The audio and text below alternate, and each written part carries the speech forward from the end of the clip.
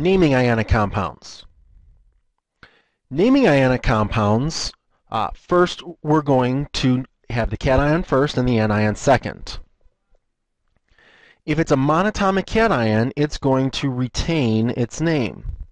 So if we're talking about, say, the calcium ion, its name is calcium. Our monatomic anions, remember, we're going to use that suffix IDE. So if we have fluorine, we're going to keep the root fluor and add IDE, making it fluoride. If we have oxygen, this one is slightly different. We're just going to keep the OX, place everything at the end, and make it oxide. So here, fairly simple. Looking at this ion is magnesium, so the first part of our name is magnesium.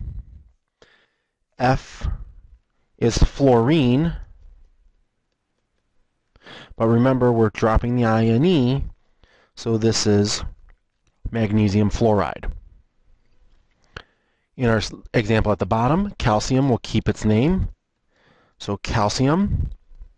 This is oxygen, so we're going to keep the OX, but make it oxide. If we have metals with multiple oxidation states, mostly this is going to occur within our transition metals. When we look at this, we see that it's iron, but it can be iron 2 or it can be iron 3. So we're going to need to distinguish. In order to distinguish, we're going to need to do a little bit of work.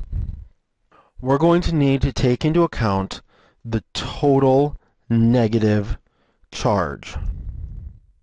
When we look at FeCl2, chlorine, a chloride ion, has a charge of -1. There are 2 chloride ions. That means that there is a total negative charge of -2. This means that our total positive charge has to be +2. Iron 2 has a total positive charge of +2, so iron 2 chloride. Let's look at another example. PbO. So again, we're going to need to look at the total negative charge.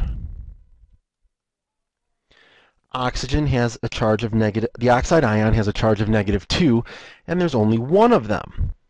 So the total negative charge is -2. Our total positive charge needs to be equal, so our total positive charge needs to be +2. On the back of our periodic table, we see that lead 2 has a +2 charge, so this is lead 2 oxide. If we look at this element, if we look at this compound, again, the total negative charge,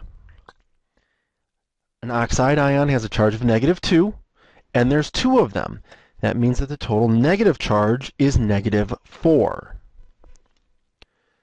So that means that the total positive charge has to be +4. On the back of our periodic table, we see that lead 4 has a charge of +4. So this compound is lead 4 oxide. Pause the video lecture here and practice